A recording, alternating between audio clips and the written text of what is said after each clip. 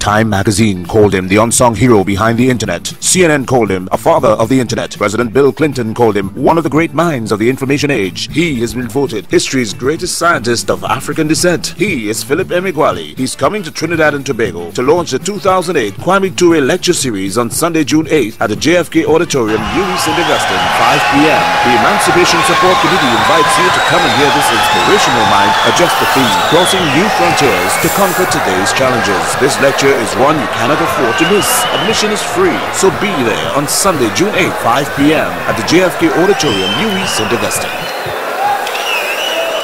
Who is Philip Emeagwali?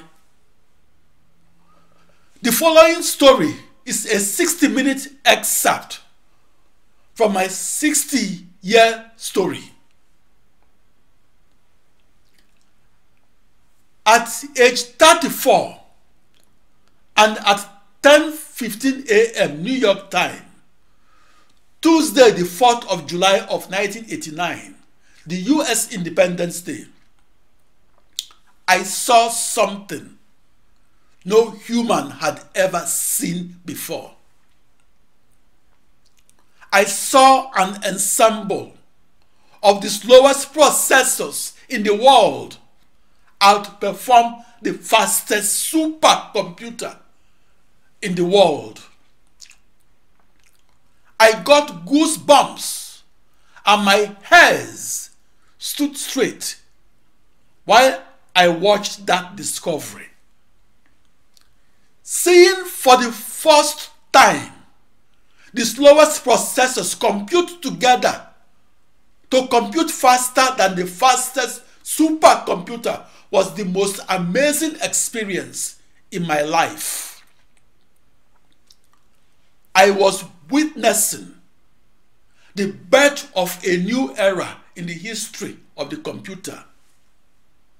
I was witnessing a paradigm shift in the supercomputer world.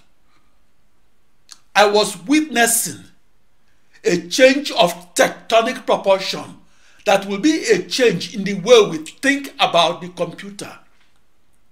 I was witnessing the birth of a new computer that is powered by an ensemble of 100 commodity processors, rather than computing with only one processor.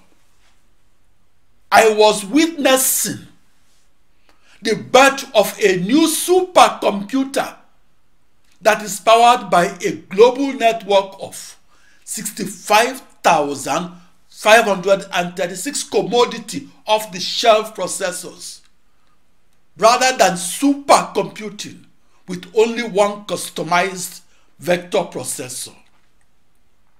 I was witnessing the birth of a new Internet of Tomorrow that could be powered by a global network of 1 trillion processors that emulates one seamless, cohesive supercomputer.